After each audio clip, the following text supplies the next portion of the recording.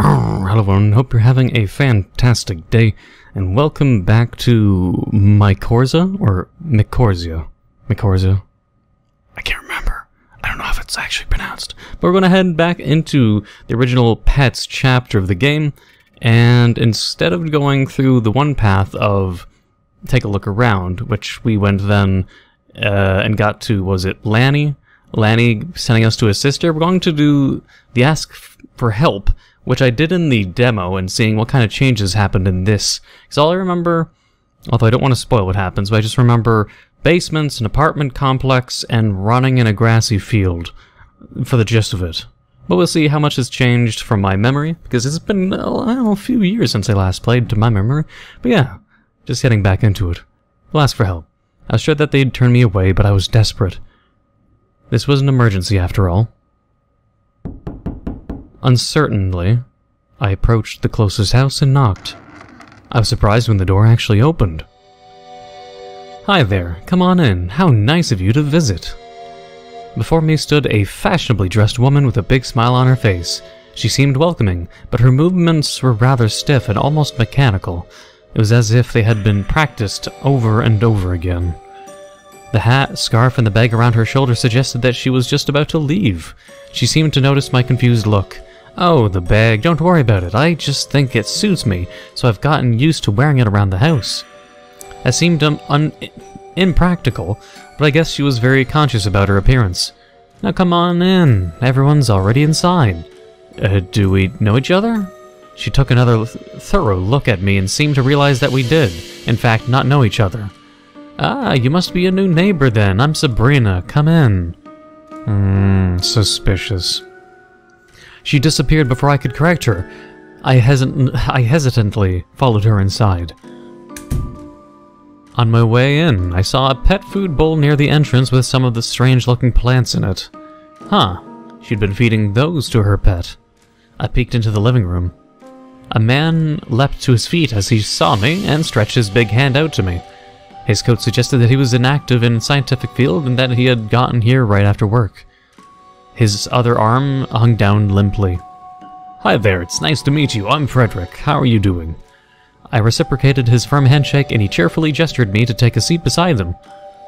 To my surprise, the girl who had helped me earlier was here as well. I believed her name was May. She gave me a small wave. It's starting to feel like a festivity. We should have neighborhood get-togethers like these more often. Oh right, this is... She turned and frowned in my direction, while trying to remember a name she hadn't asked me for. Haha, Scott. I'm Scott. Right, Scott. He moved in nearby recently, I think, so I thought we should invite him in as well. Certainly, it is nice to meet you. Ah, no, I'm not really... Oh right, give me a second. She rushed into the kitchen and came out with the steaming dishes of food. I could make out different kinds of meat, baked potatoes, and more. My stomach gave off a deep growl and my mouth began to water. Any thought of honesty about my origin was gone. The other visitors started piling food onto their plates and I followed suit. As I devoured it and life came back to my body, I let my eyes wander over the others. Everyone seemed to be tense, especially Sabrina and Frederick. Their movements were rather stiff. Every now and then they threw glances each other's way, glances that seemed to indicate mistrust. Sabrina seemed to especially be eyeing the cup that Frederick was drinking out of. Every now and then, when they'd notice each other's looks, they'd put on a fake smile. May seemed like she hadn't planned to be here in the first place. Was she dragged into it, just like I was? As I was cleaning my plate of its scraps, something important flashed into my mind. Excuse me, would you mind if I used your phone? Sabrina tisked. I'm afraid I don't have one. I never cared for those buggers. She looked over to Frederick. Maybe he can use yours. Of course, I can show you to my house once we're ready to go. I gave off a sigh of relief and thanked Frederick. He waved his hand in the air. No problem at all. Please excuse me for one moment, though. He shuffled out of the room, presumably toward the bathroom. All right, I'll make some more tea. She scooped up Frederick's cup and left me alone with May. We're going to save here just in case. I cleared my throat and nodded in May's direction. Thank you again for lending me your phone. I did appreciate that. You're welcome. I hope you will have more luck with the landline. Yeah, I hope so too. And I guess that was the end of the conversation. Perhaps she still felt uncomfortable speaking to a weird-smelling stranger. I'm going to wash my dishes. And there she went. The other two were taking quite a while. I used the opportunity to let my eyes wander around the room. The walls were dressed with paintings of all kinds of pictures of nature as well as more abstract drawings. A framed piece of paper and a photograph that was standing on the drawer beneath it caught my eye. The former seemed to be an art degree, the latter a picture of Frederick and Sabrina when they were younger. It's like, it's not the pictures I'm looking at, of course. If they looked younger and were these images, that'd be kind of funny, though. They were standing somewhere that could be a university campus, so I wish the game would actually show us then those pictures rather than stay on this frame. Both had genuine smiles on their faces. It seemed like their friendship went back quite a bit. Hey! Whoa! Did she sneak up behind me? I thought I had a clear view of the kitchen entrance. I think I heard some rumbling coming from downstairs. It'd probably be a good idea to check it out in case Sabrina hurt herself. I don't trust you. Oh well, Sabrina has been gone for quite a while. Maybe something did happen to her. Perhaps I should take a look, but what about Frederick? May's face slightly tensed up as she heard his name. Frederick is still occupied. The way she said his name sounded almost hostile, but she sounded convincingly confident either way. I felt May's eyes follow me to the basement. No, you don't go in the basement. I squinted down the stairs. It was almost pitch black. I swallowed back my nerves and carefully crept down into the darkness. Maybe I should have called out to Sabrina, but something told me not to. Why was she down here? Didn't she tell us that she wanted to make more tea? I managed to reach the bottom stair and peeked around the corner. There I saw her kneeling by a lamplight in front of a large cage. A large basket of the strange plants sat beside her. There, it's all right. Take a good sniff of the cup. We need to hurry, okay? I know that he's growing another one. I know he sent one after their parents. I'll avenge them and get rid of my biggest rival in one go. She held Frederick's cup to the bars. Something in her voice disturbed me. Whatever was going on, I wanted no part of it.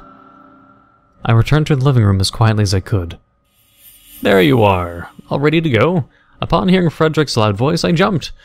What I had seen in the basement had made me anxious. I took a quick look around and saw that May was already gone. Sure, I'm ready. Leaving already, I just made some more tea. I turned to see Sabrina standing in the living room entrance with a practiced smile. Sorry dear, I'm just not young enough to stay out like we used to. She put on a playful pout. Oh, you do wound me. Come by again, you know you're welcome any time. We'd bid our farewells and set out into the cold night.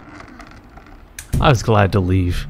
What I had seen was still nagging on my mind. Frederick might be in danger, I had to tell him. I hesitated.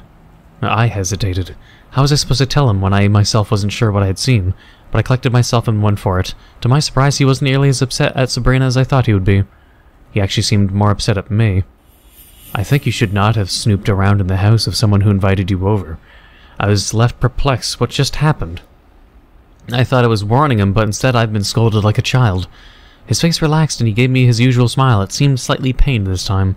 I suppose there's no harm done. Perhaps he just didn't believe me. I couldn't blame him. I noticed more and more vacant houses as we crept through the town. Some were boarded up. Doors had been left wide open. Why were there so many empty houses here?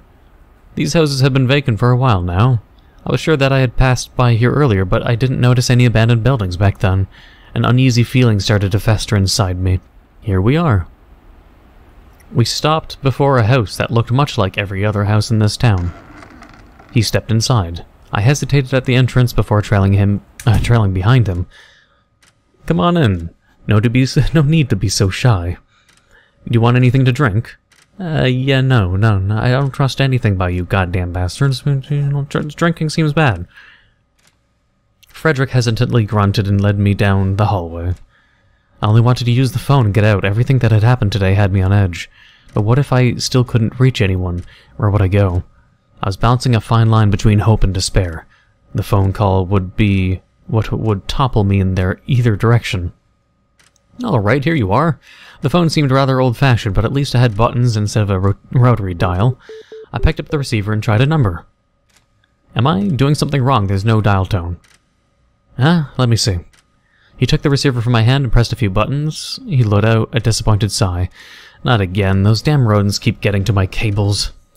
I'll go take a look at it. Feel free to make yourself at home. In case you get thirsty. He fetched a small bottle of soda from the kitchen, gave it to me, and went into the basement. Well, I mean, if it's a bottled water that is unopened, still sealed, and isn't a local source of water, then I would maybe trust it. It seemed like I wouldn't be able to leave quite soon. Once I held a drink in my hand, I did start to get thirsty. I took a sip and thought about what to do next. Well, at least it's maybe not poisoned. And we had no control about going in the basement or not. I can't remember if we had control of snooping in the house or not beforehand. Let's take a look around. And check the study. Entering Frederick's study felt like I was crossing a line. After all, he had invited me into his home and was trying to help me. But my curiosity overwhelmed me. I was wondering what that thing in Sabrina's basement was, and maybe I could find answers here. I took a look at the table to see what he was working on. A flipped over picture frame and an open journal grabbed my attention. I decided to sneak a peek at the picture and was surprised to find a photograph of Sabrina and Frederick. They looked older than in the picture that I had seen at Sabrina's place. It depicted them in a park as if they were having a picnic. A canvas was set up nearby. Why was it lying around face down? Perhaps he just hadn't had the time to hang it up yet. I turned my attention to the journal. His writing was messy, but I would probably be able to decipher it with some effort. What should I do? No, we can read everything. Well, let's take the book. Normally I wouldn't steal, but this couldn't be further from a normal situation. I had no idea when he'd come back and how much time I had to read it. As I picked up the book, something fell out, and I was startled by the sound and froze. Slowly I picked it up and curiously looked at it. It was a small key, possibly for a mailbox or a drawer. While wondering where the key would fit, I heard approaching footsteps. My heartbeat accelerated. In a panic, I hastily put the key and the notebook into my pockets while quickly exiting the room. I had to hope that the damn book is like very, very, very tiny, like handkerchief size, because the fact of like putting like what would possibly be like, you imagine like a normal sized book and the guy just shoves it in his pocket like you could fit like a wheel of cheese in Skyrim into your pocket. Alright, it's all done. I jumped. Sorry, I didn't mean to scare you. No, it's fine. Good thing he didn't catch me snooping around. The phone should be working now. Feel free to give it a try. I'll give you some space. Call me when you're done. He took the bottle I had drunk from earlier and left through the hallway. Well, we're not trusting that bottle ever again now. I had an odd sense of déjà vu. I shook it off and started dialing some numbers. They were the same that I'd already tried on May's mobile phone, and once again they failed to connect. But how could that be? I was 100% certain that they were correct.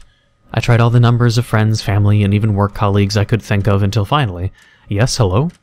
It was a woman's voice that I didn't recognize. I was certain that I had dialed the number of one of my colleagues. Excuse me, isn't this Tom's telephone? I don't know who that is. Are you another scam caller? Don't call me again. She hung up. Alright, something was definitely wrong here. It might be best to talk to Frederick and see if he could help me somehow. Maybe he had a clue as to how I could get back home. I crept down the hall. He went this way, right? I began to hear some murmuring. A steady chill ran down my back. I was going to say spine, but then I said back. The sound was coming from the basement. The old floorboards squealed beneath my toes. I saw flickers of a weak light coming from down the steps. I took them as gently as I could as I held a hand over my mouth to quiet my breath. I reached the bottom and turned a corner.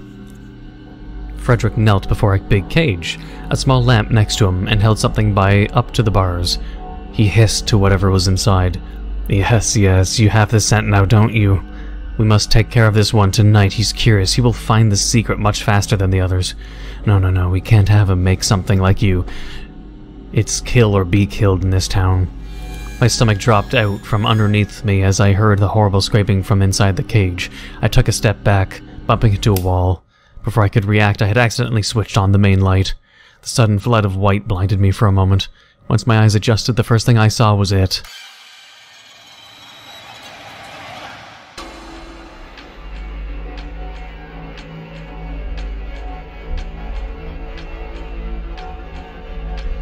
Frederick was screaming at me, but I could barely think about him.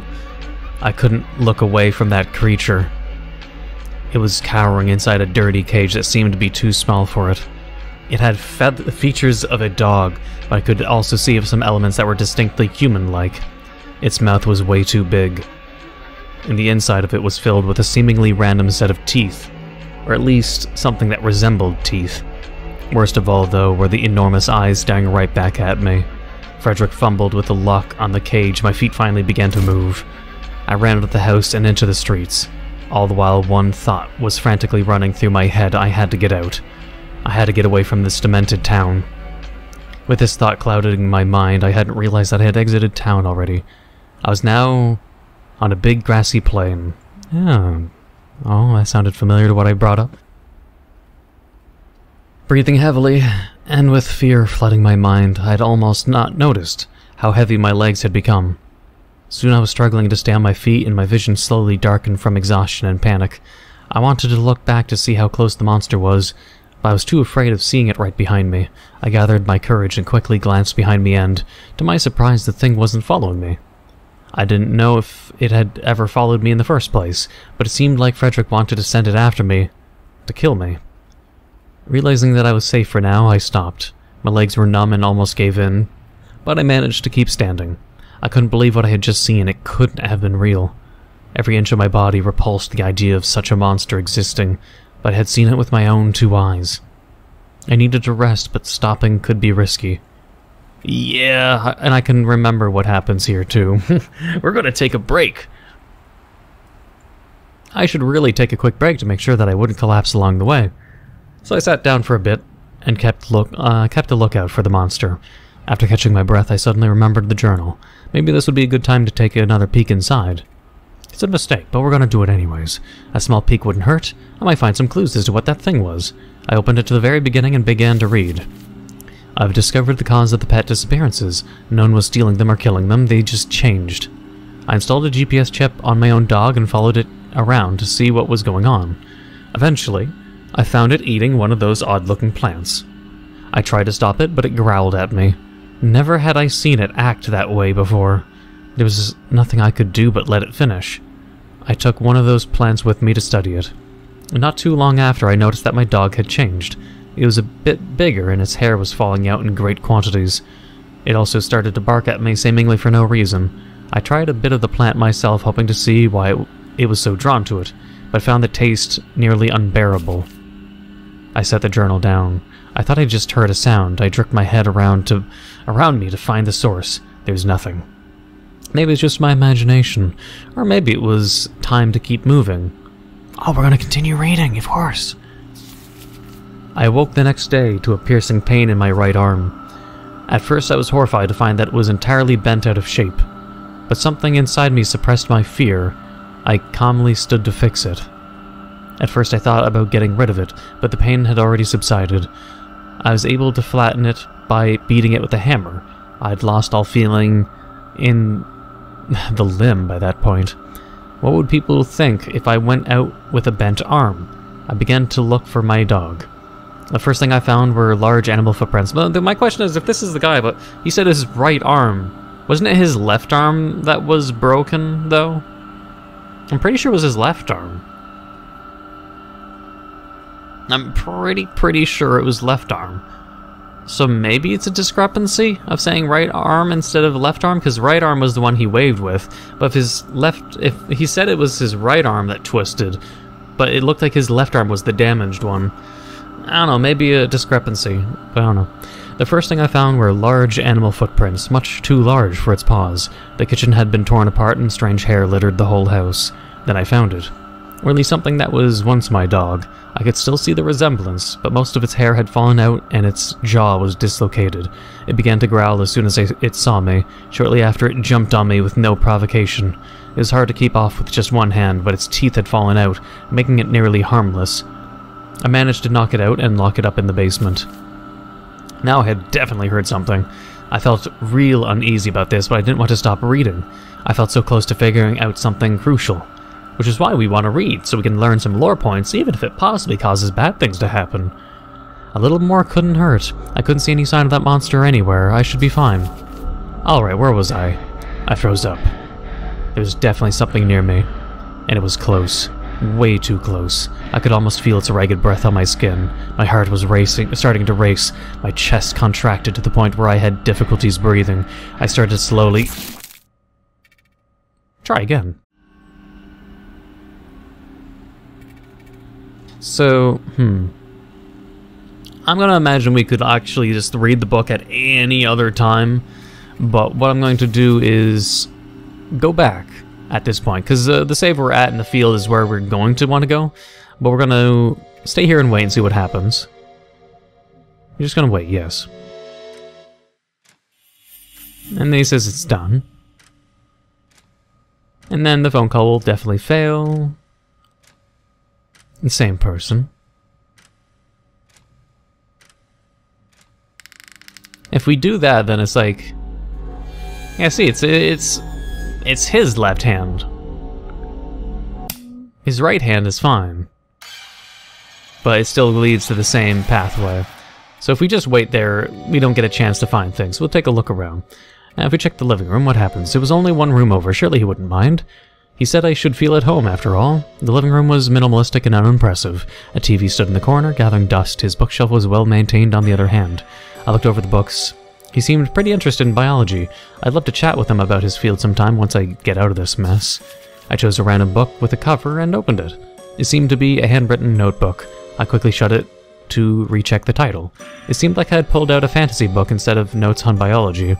Evolutionary development, intersections between botany and zoology.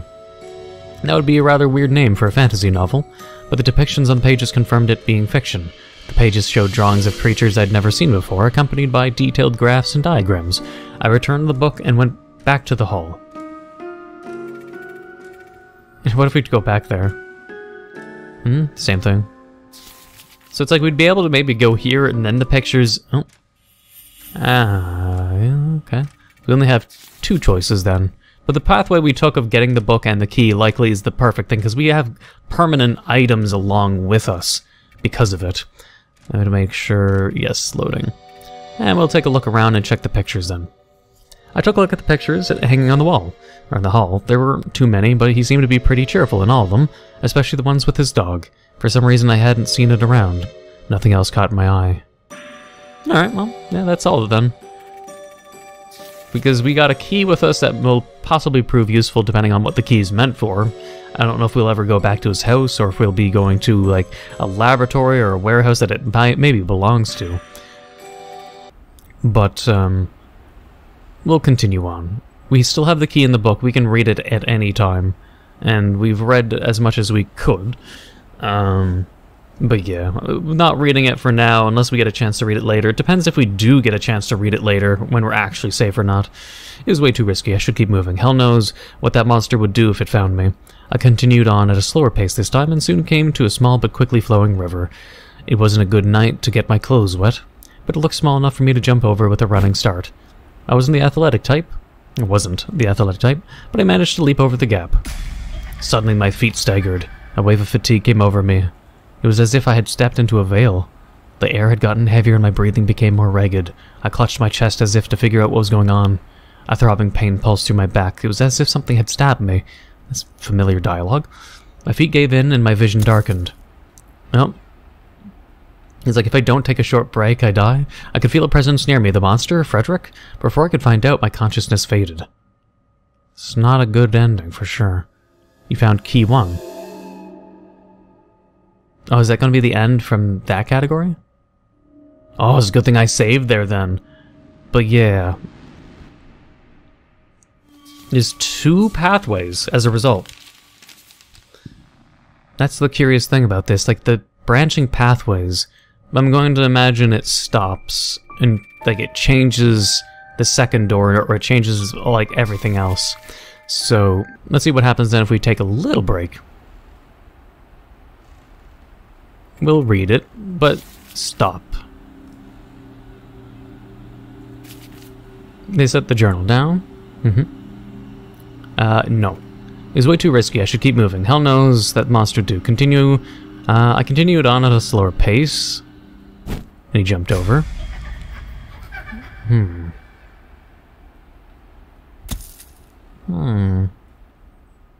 Still happens, huh? Okay, what if... I'm sure it's like, take a break, but don't read. Nope, same thing. But at the very least, in this pathway, if we were to continue with this, we have, yeah, key 1, which definitely would have possibly some significance later on in the game or at the end, perhaps with some secret ending, or just a true ending. Like, I'd imagine it's like, if there's different characters for each arc, or each door, then perhaps we need like a key 2 and a key 3, and that's the only way to really solve the mystery. But I'd be curious on what would happen based on, obviously, the pathway of, Well, I mean, with that, we'd have to... let me think. Technically speaking, what I'll want to do is then optimize the saves. Because this one... the veil happens here, yeah. His consciousness fades, and then it exits out of it. This save here, I will save here. Yep. And then we will load here. And save it up on the top right. Okay, so now it's like, with door 1, we have 2 pathways, which is the save 1 and save 2, and... if, like, it should be like a different pathway, and I don't know which one I'd want to do next, but when we enter door 2, I'm going to presume it's like, say, we reload this save, and then when we click the second door, it'll continue off from here, probably. And if we reload it from here, and then click the second door, it should continue when we're in the field, unless we start as a different character. But I'm not sure, and we'll have to find out in the next episode. Because right now, though, I'm curious about the key. So we'll do it with this one. You know what? No, let's just go for that. You know what? Read it temporarily.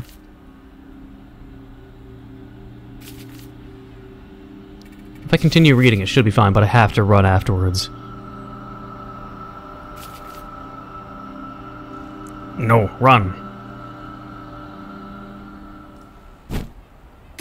And then the veil. The only question I'd have... and key 1. Key 1 definitely has to be of some importance. And you have to find it by the multiple pathways. Okay. But, you know what? I just want to know what damn happens. Then end the episode. I want to know if it continues immediately after. Like, are we in the field or is it different? A guide to funny faces. We have a key, but where and what happens? Or is it a different character, a different thing?